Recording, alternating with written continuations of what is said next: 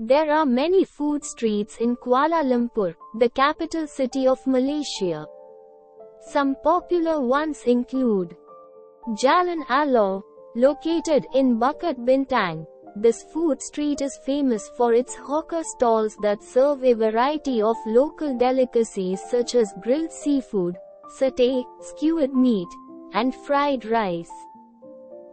Petaling Street, also known as Chinatown, this food street is famous for its street stalls that sell a variety of Chinese dishes such as wonton noodles, roast duck, and dumplings.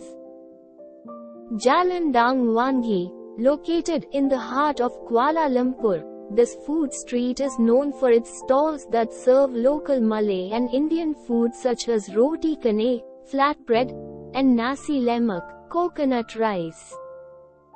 Jalan Tuanku Abdul Rahman, located in the city center, this food street is known for its stalls that serve a variety of local and international cuisines.